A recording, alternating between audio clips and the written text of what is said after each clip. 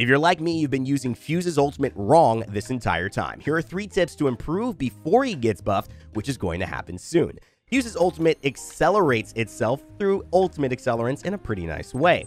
35% per ultimate accelerant used means that Fuse can basically throw his ultimate out, use 2 ultimate accelerants in your play, and then get right back into having an ultimate again. This will double your ultimate usage and get you really powerful in those moments where you need to apply pressure as an offensive legend. Secondly, Fuse runs basically just as fast with his ultimate out versus without it. So you might as well go into engagements with your ultimate out, ready to react and ready to preempt those opponents' moves before, because it's not really going to hamper your movement at all. Lastly, Fuse's ultimate acts as an incredible sniper scope. Instead of using a 1x, 2x, or 3x, you can use Fuse's ultimate, right-click it, and then have a 4x zoom with a better field of view because you don't have a sniper scope obscuring your view. This is a huge advantage almost no players use, and I do not see people taking advantage of it enough. Like and subscribe for more.